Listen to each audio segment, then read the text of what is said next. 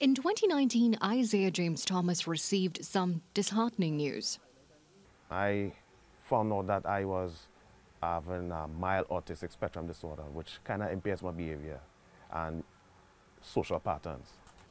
Isaiah has always been passionate about art, but after his diagnosis, many questions began crossing his mind. I was here by myself with headphones, listening to music right through. It was scary at the same time, and I found myself like, should I not do this anymore? Meaning that if I stop with everything I'm doing, I'll go miserable.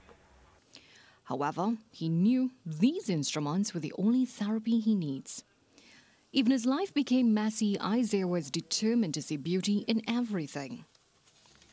It was technically from the other artists who influenced me as me coming up as a very, very young artist. Working like from the school days, I was actually affiliated with a lot of drawings and all of those. Started off with the animated cartoons, and I kind of brought spectrum when I started secondary school.